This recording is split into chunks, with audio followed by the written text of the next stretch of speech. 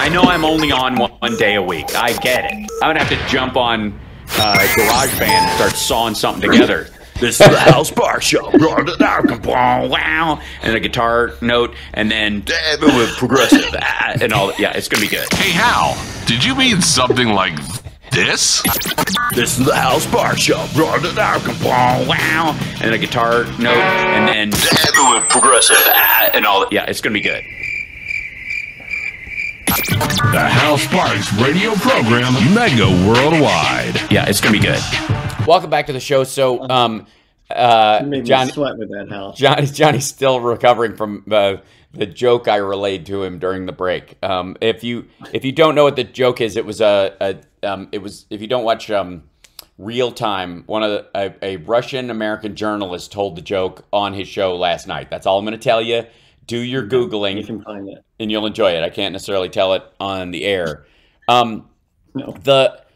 The story about Ginny Thomas has been an ongoing one. It has been Ginny Thomas's relation to QAnon and all this stuff we've been aware of this for a very long time. She's been, I think the first traces of this craziness really started coming up in the Obama years. And then, I was on, like, I'm not as in touch and I don't pay as much attention to you, but every time it bubbled up, I was like, this person is crazy. And she's married to who? And this is cool? Right. And he doesn't have to recuse himself from any of this stuff. And she's not whispering in his ear about this stuff all the time. And for all the craziness these folks had about Hillary Clinton and her socialist because she wants children to have insurance in the 90s from, S-chip. She's whispering in Bill's ear and telling him what to do. Just like, Biden's being puppet mastered by other people, that kind of deal. But when it comes to Ginny Thomas, no, of course not. He's what are you talking about? He's completely separated him from that. This story has sort of bubbled up over the last 2 weeks, especially. And this is a constantly moving story as well. So Clarence Thomas did he get out today?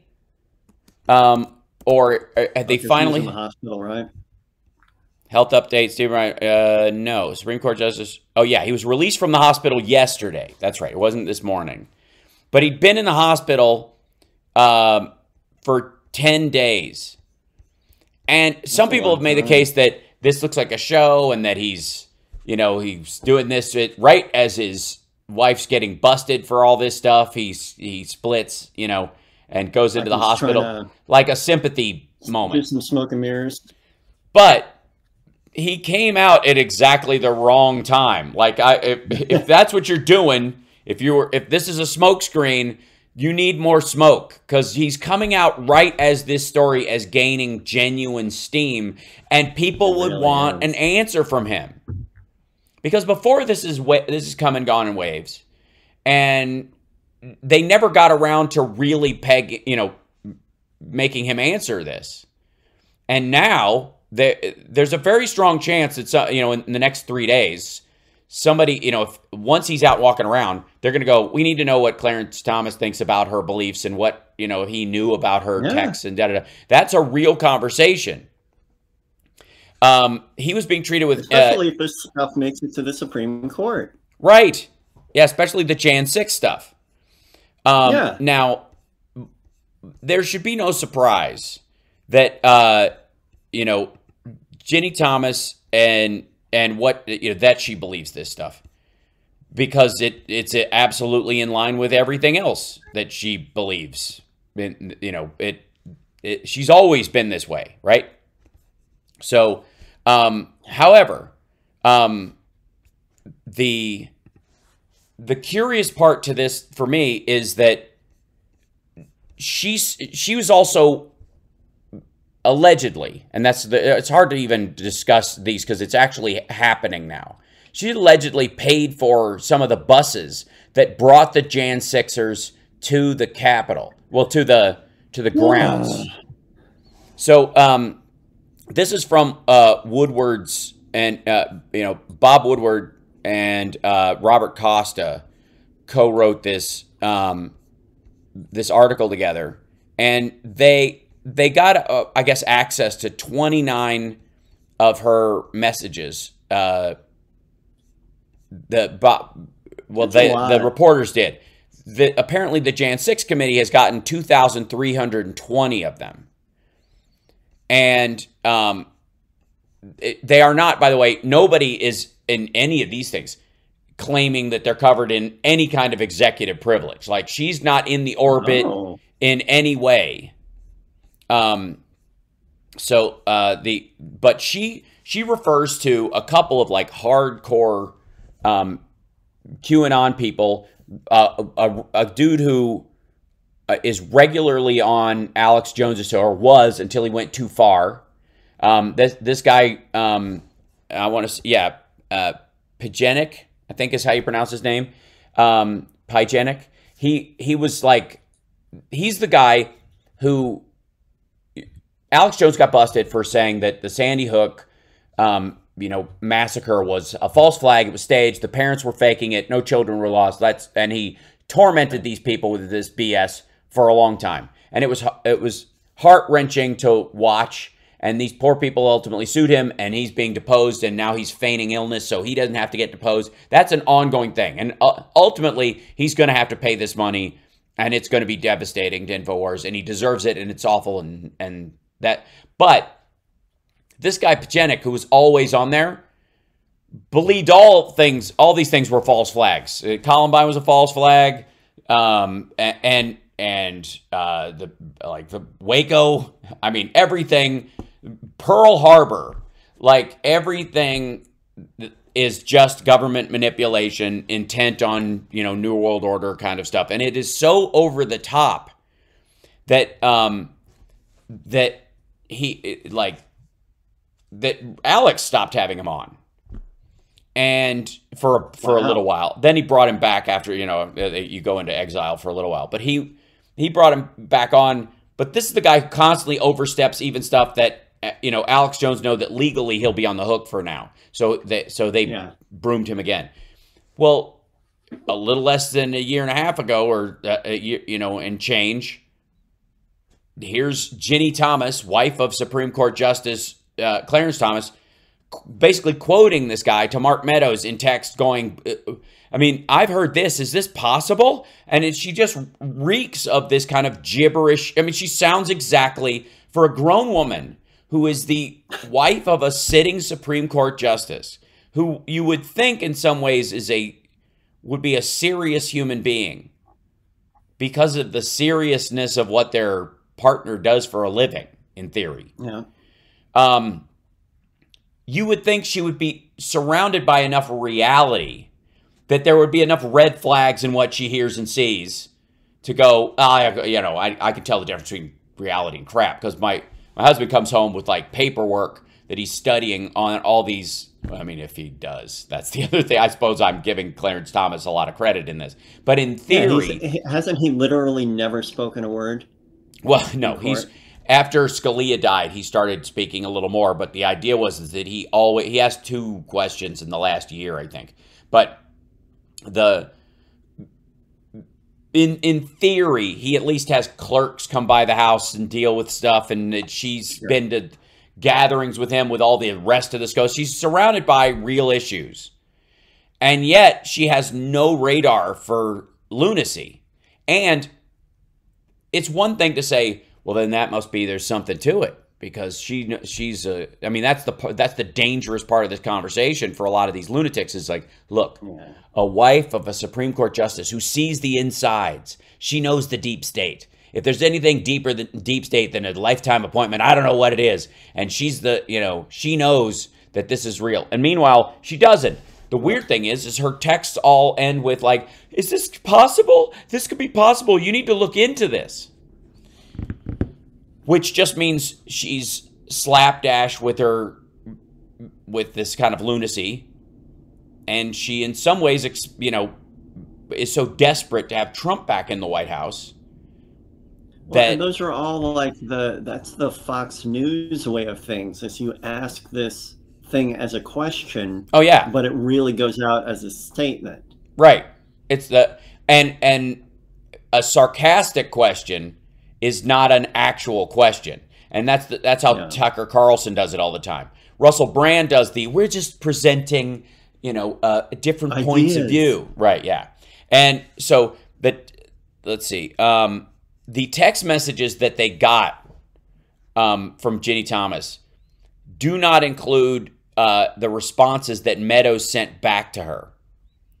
But the ones that, I guess, Woodward and Costa got do. But the next day, Thomas sent a follow-up. Let me guess, they don't say, like, I'm going to block you next time. Right. Stop blowing up my phone. They're not like that, With are it. they? So here you go. So this is, let's see if the November 5th, let's see, do we have time? Oh, we got to take a break. When we come back, I want to read some of these. Because this is, again, Master Creep Theater. We need to delve into what the actual beliefs that she's got going on there are and how this affects law in our country. Yeah. You never mind that there's, Kavanaugh's, debts disappeared out of nowhere because they wanted him on the Supreme Court. This is stuff that it affects the opinions written into other stuff in nearly everything from the conservative side. We'll be back right after this. It's the Hal Sparks Radio program, Mega Worldwide.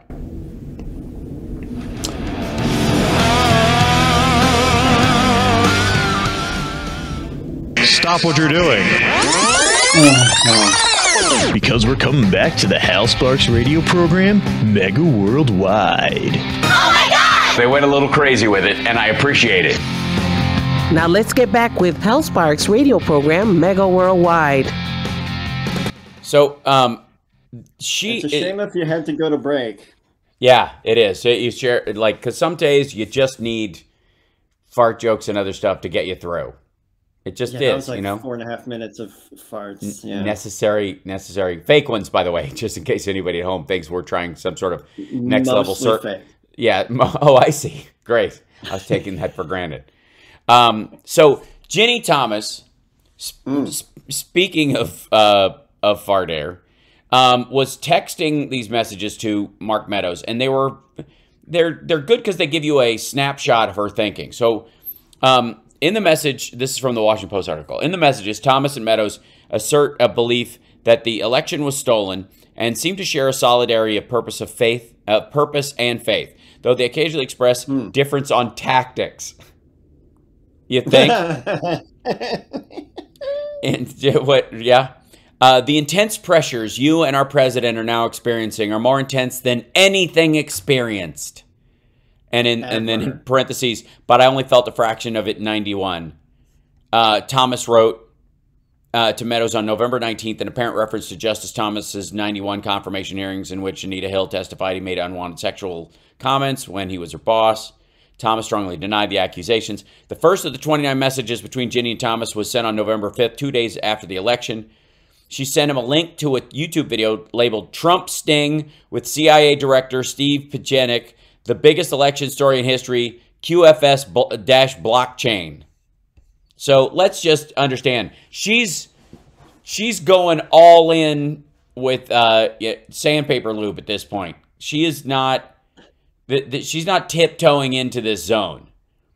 No. This is straight up. It was. It's not only is it rigged, it's stolen, and they're all trying to destroy the country with, a big international global scheme, right? So she shared a video that of Pjenik, saying, who's the guy who I told you about earlier, who thinks that Sandy Hook was a false flag, thinks Newtown was a false flag, or thinks beg your pardon, Pulse was a false flag, the Florida high school was a false flag, like all of it. It's just done so you can take guns away. That's the only reason. Every so often, gun rights advocates hate guns so much that they round up a bunch of kids and kill them just to try and get rid of guns, just to show how bad they are. Like, it's the weirdest theory.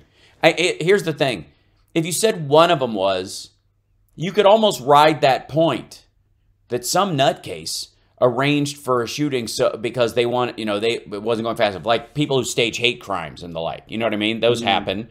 But that, but if all of them are, then none of them are. Then it's, obviously people who hate guns wouldn't also use them to just kill a bunch of kids. Like, I hate this thing so much. I'm going to use it in the worst possible way. It's gibberish. Anyways, so watermarked ballots in over 12 states have been part of a huge Trump and military white hat sting operation in 12 key battleground states, she wrote. So white hats are what the QAnon people believe are these like operatives. They're the good guys in the deep state. The white hats. They talk about them all the time. Deep undercover. Yeah, deep undercover. And November 5th, in the November 5th message to Meadows, Thomas went on to quote a passage that had circulated on right-wing websites. Biden crime family and ballot fraud co-conspirators, parentheses, elected officials, bureaucrats, social media, censorship mongers, fake stream media reporters, etc., are being arrested and detained for ballot fraud right now and over the coming days, and will be living in barges off Gitmo to face military tribunals for sedition. So, yeah, man, this is not the situation where they think this is not possible. We went to bed on election night. We woke up and there's some shenanigans going on here. This is Hillary Clinton has already been hung nonsense. This is the story. And then my favorite, I have to say, do you have a favorite QAnon moment or idea? Because I do. Mine is that all the baddies, from Hillary Clinton to Joe Biden. This was all baddies. Yeah, oh yeah, all the big well-known ones. Podesta, Debbie Wasserman Schultz, whatever. They've all been tried by Trump in a special military tribunal at Gitmo, or depending on who you look at special little gallows booths on White House grounds so they can't be seen, which is just creepy as hell, that people are just being hung at the White House surreptitiously after a military. I mean, it's crazy. But my favorite part isn't that.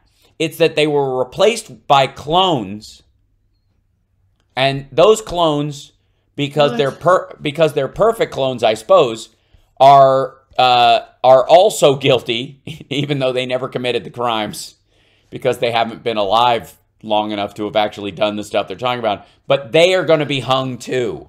They just it's like digging somebody up and executing them again. So that's the punchline of a lot of the QAnon theories, is that all these people are going to be hung in a friggin' public square? Yes. Well, or that they already have. Tom Hanks was a clone. He and his wife were clones. That's why they were hiding, because they said they had COVID and they were hiding. Just eating baby blood. No, they did that to stay alive. That's how they've gotten famous all over these years.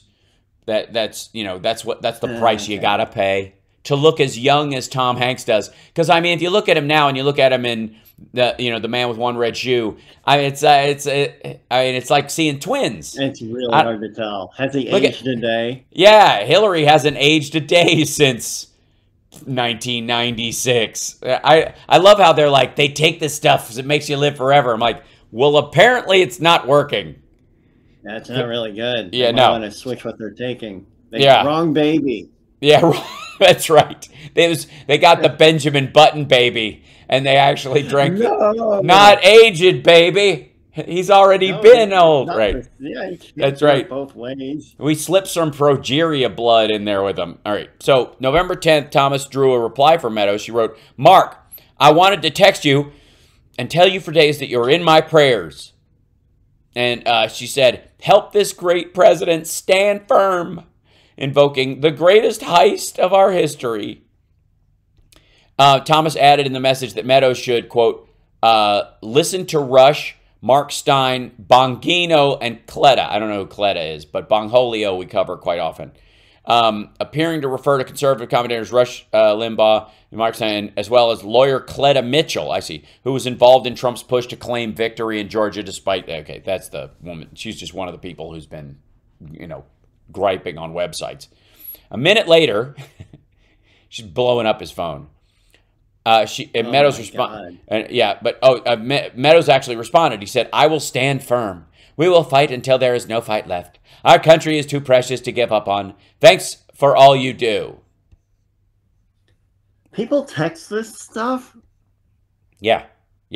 My texts are more like, do you want the dinner with the beans and the rice or just the fish tacos? That's right. Yeah, exactly. Can I have your sides? I'll eat your sides if you don't want them. That's right. Yeah, and then a bunch of emojis. Could you order pancakes with your breakfast because mine don't come with pancakes? And then 9 minutes later, after he replied, Thomas replied back to him, tearing up and praying for you guys. So proud to know you. Lots of exclamation points.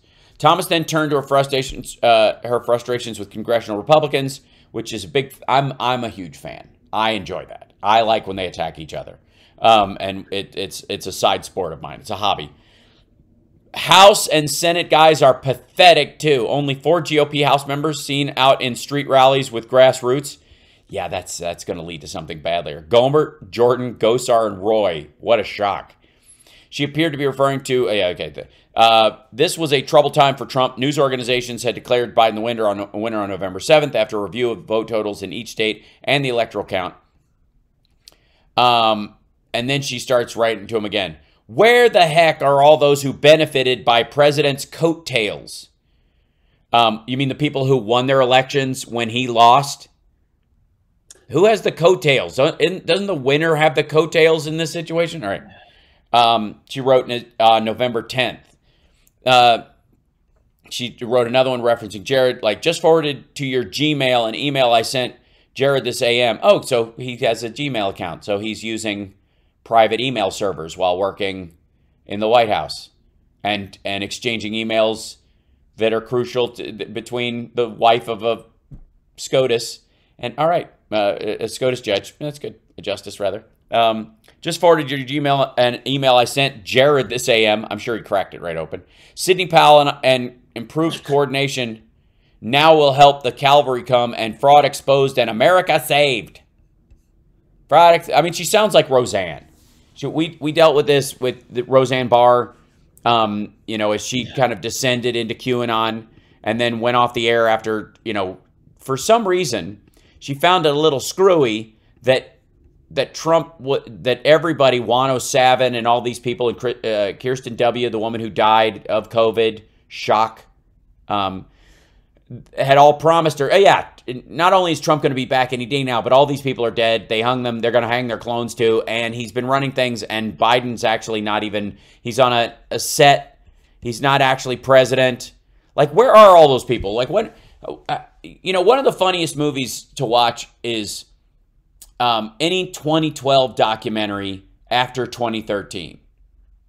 They're hilarious. It's like Y2K documentaries were hilarious in 2001. They just are. They're adorable. And this, where's the, all right, so none of this panned out. Give me your best shot. Why did it happen? Are we in a parallel universe? What kind of Mandela effect answer do you have to this? Totally happened. I saw the movie. Right. So, anyways, we got to take a break. We'll be back right after this. Philip Ittner's in Ukraine, and he's going to be joining us after the news after the next break and the news at the top of the next hour. So you don't want to miss that. This is the Hal Sparks Radio program, Mega Worldwide.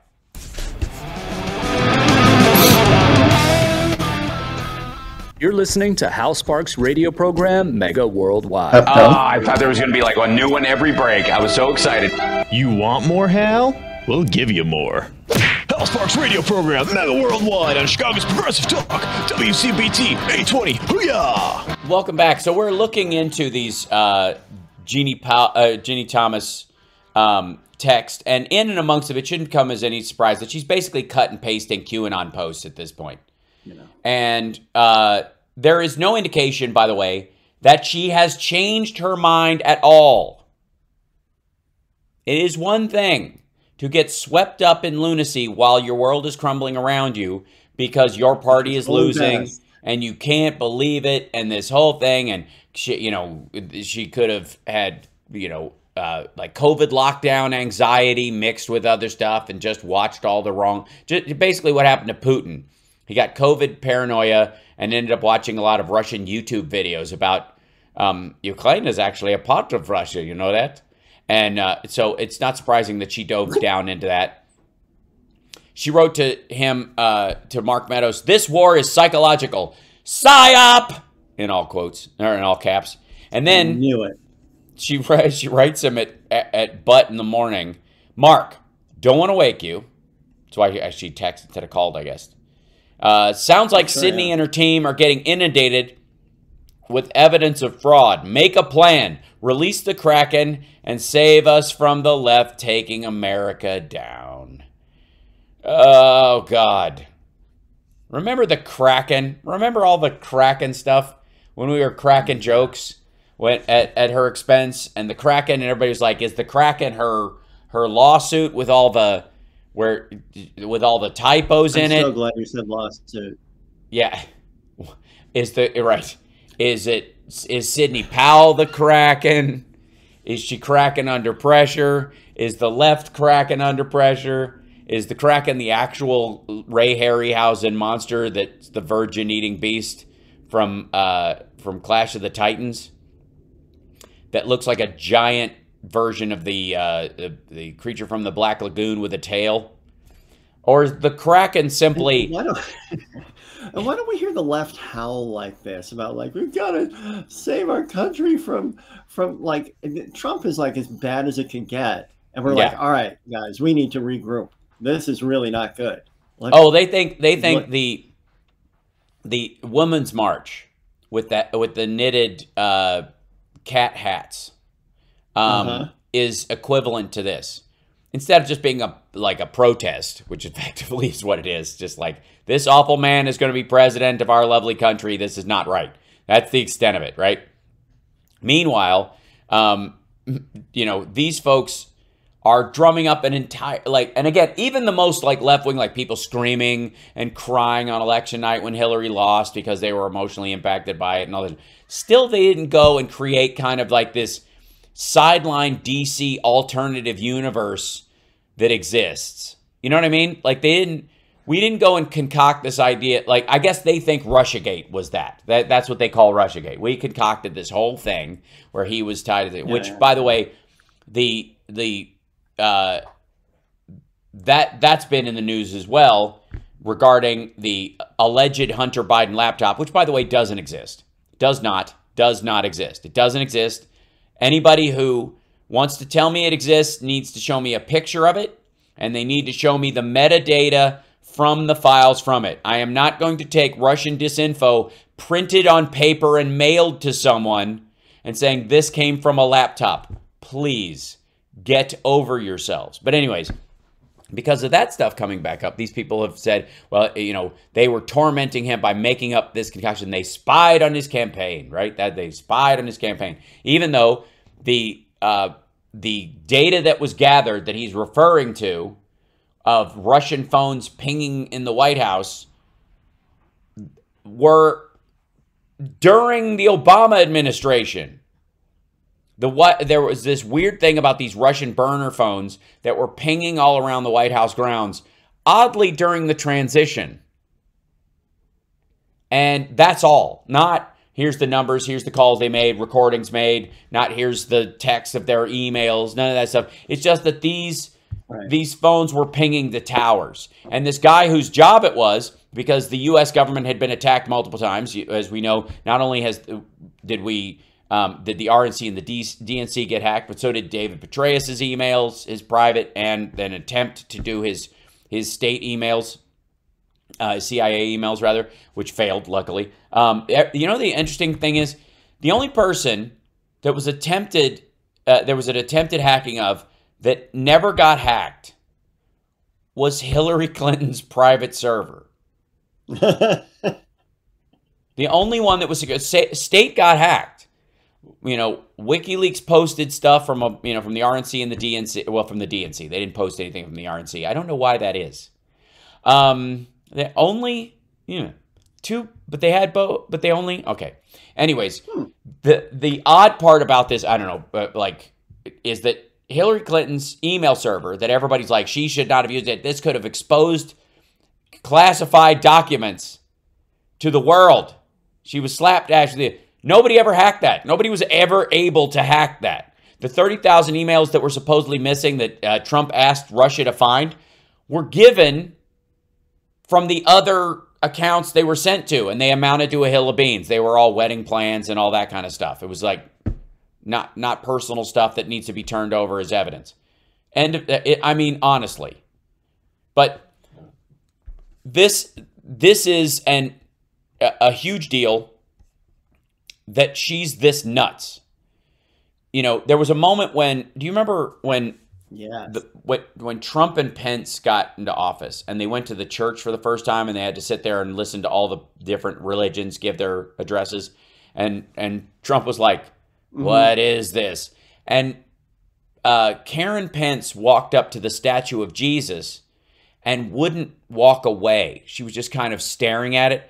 And Mike Pence did this really weird thing where he pulled her away, like kind of yanked her a little bit. And then that same thing happened when she shook the hands of Jared and Ivanka's kids. And he reached over and kind of pulled her hand because she kept shaking. It was just weird. It was like somebody's meds were off kind of moment. And then the rest of the time, they basically just kept her out of most stuff. Like, we didn't hear from her much. Yeah. The only time you ever did was when, you know, Trump called her Carrot Pence because she came to the National Prayer Breakfast thing. But this is that, you know, that they obviously went to certain ends to kind of distance Pence from her as far as her behavior. They're doing none of that. Clarence Thomas is not releasing a statement. The Supreme Court's not releasing a statement. Our husbands and wives have no impact on our blah, blah. We speak freely in our homes about our belief systems, but we do not speak about the internal work. They're not doing any of that stuff. And the expectation is that they won't. Now, do I think Clarence Thomas will get impeached because of this or be forced to step down because of this? No, I don't. Should he? Yeah, absolutely. But will he? No. The weird thing is what happens if she gets in trouble for participating in this, for hiring those buses to take people to the, you know, to the White House grounds, to, you know, and then to the people who went eventually went to the Capitol, because the people she's talking to and about are not just standard MAGA folks. These are straight up QAnon. So the people that she brought and coordinated more than likely are in that mentality, meaning that some of them showed up on the White House steps in the building and attacking people. Right. And so she delivered people. Did they have the intent of committing a felony? And if they did, she's going to have to answer to that. And if she gets in trouble for that, and then they say, well, this is a free speech issue, and it goes to the Supreme Court, where does that leave Clarence Thomas? It's incredibly sketchy, but the reality is I feel like it's like frozen in place. We will see whether or not they address this. I think they should. I think the news is going to ask him at some point. I don't think he gets to do events. He'll use ill health as a way to dodge that. We got to take a break. When we come back, Philip's going to join us from Lviv and catch us up on what's going on in Ukraine. We're going to talk about some of the news coming out of there, that the Russians seem to have changed their tactic now, and they've lost a 7th general. We'll be back. Psycho, the psycho.